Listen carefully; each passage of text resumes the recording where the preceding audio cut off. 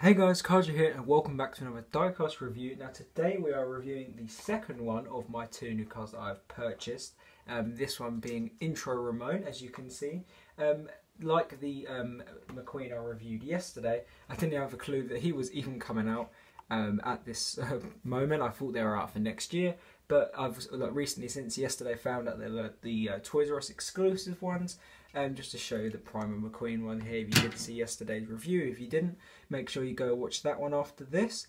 I'll just take him off there. But yeah, today we're reviewing Intro Ramone. I'm pretty sure he's the only one with really differences, because I know Fillmore's got a different expression, and Sally, like I said yesterday, looks more like the Precision series one.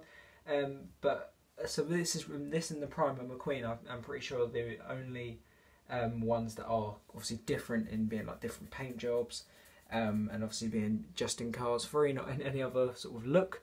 But I think ones like Flow are all the same, stuff like that. But yeah, so he obviously, Ramone, like I just said, he was in the when they went back to Radiator Springs after the crash. We see McQueen in his Primer stage and all the townies again. So I think what they're kind of doing here, this series is all from when McQueen went back to Radiator Springs for that short while in the film, which is pretty cool, I guess. So it's all for that part of the film. But I don't really know too much to say about him really. He sort of sprays McQueen in this paint job. He doesn't have it all the way through, as you can imagine. He changes to the Florida Ramone, which you can only get in the mini version right now. And then he changes to this like retro racer sort of look at the end when they're at like Willie's Butte and that, which is pretty cool. As for the packaging, it is the same as the McQueen with the sort of Willie's Butte sort of track there. Intro Ramone, it's got another language there, and Radiator Springs and like a wood effect. Mattel, all that sort of stuff. Disney Pixar, so it's pretty much this part is normal and then this part is not. I think this has tape as well, yep. Got all the normal stuff, so it's 2017 rather than 2016 like some of the Cars 3 cars. And we have Ramone there, Intro Ramone, as you can see there. So yeah, there's not too much on the box obviously, but there never is with international packaging. But yeah, let's get him out of the packaging so we can talk about him in more depth. Alright then guys, so now we have him out of the packaging, I can easily say that he is definitely by far my favourite Ramone out of every single Ramone we have.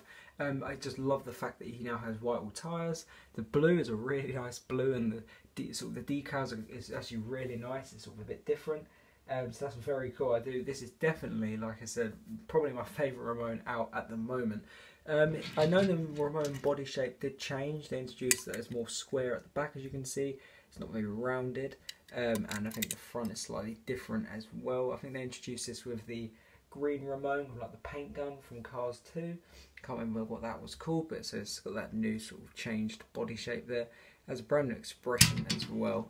I don't really have any screenshots of Ramone in this stage, but like I said, he just appears in that short moment when he sort of says to McQueen about respraying him, and you see him obviously as McQueen is going into the into Mac, off to the Rusty Racing Centre, which is obviously where he trains.